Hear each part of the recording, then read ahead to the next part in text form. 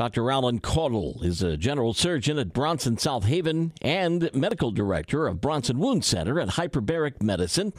And whether as a general surgeon or when working with chronic wound patients, he's grateful for the opportunity to improve his patients' quality of life. He's on the other end of the phone this morning as we say good morning and learn more about Foot Health Awareness Month. Good morning, doctor, and give us the details. Good morning.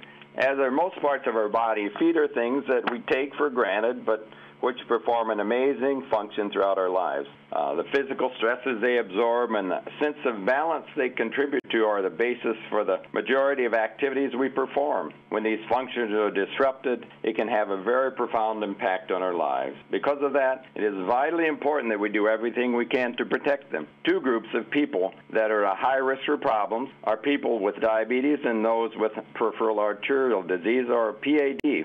One of the main reasons for this is that in these groups, the ability to provide blood and the essential oxygen it carries to the tissues for healing is disrupted.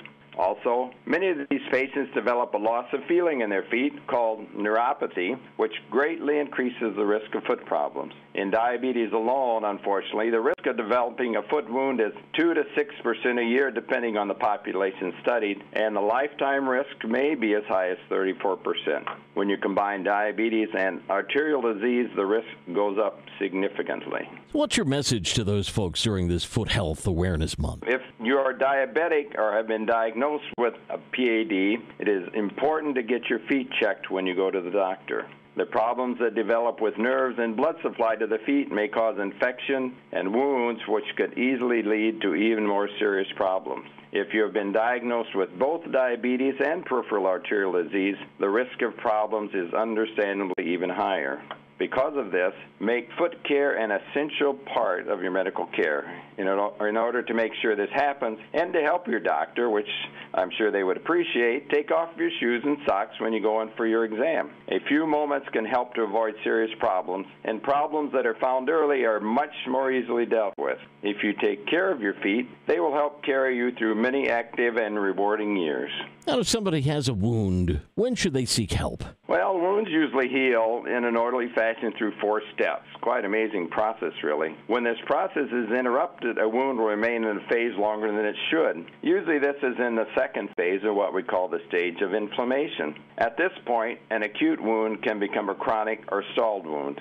A time of 30 days is a standard that is used most often to define this condition, but if there's question about a wound before this time or they're concerned, they should definitely contact their doctor or us with some questions. So do they need to go through their primary care doctor, or can they come right to the Bronson Wound Center? Well, if they are planning on seeing their doctor, definitely have them check the wound and ask about a referral to the Bronson South Haven Wound and Hyperbaric Treatment Center. But I want to make sure that your listeners are aware that they can call us directly for an appointment. A referral is not necessary. If they are concerned, they can call us at 639-2976 for more information. How can individuals avoid developing wounds on their feet? Well, proper footwear, especially in diabetics, daily foot checks, and a healthy diet can all help to keep your feet sore-free. It is important to address underlying health issues such as diabetes or peripheral arterial disease. I know it should go without saying, but I will say it twice. Don't smoke. Don't smoke.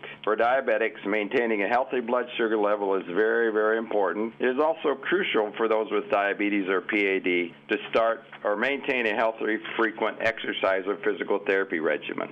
This will help with circulation, and improving circulation is one of the strongest enemies of wound development. Doctor, what's the best way to get more information about what we've discussed this morning? The best way, if they have any questions, they can call us anytime during the day, Monday through Friday at 639-2976. They can talk to their provider about any issues, and if they can also reach us through the main hospital switchboard, just ask for the Bronson South Haven Wound Center, and we will answer any questions they have gladly and provide information they need. If we are not the proper place to be seen, we're more than glad to assist them in getting to where they need to be. Always great information. Always great to talk to you, Dr. Caudill. Thank you very much. I appreciate the opportunity. Dr. Allan Caudill, General Surgeon and Medical Director at Bronson Wound Center at Hyperbaric Medicine.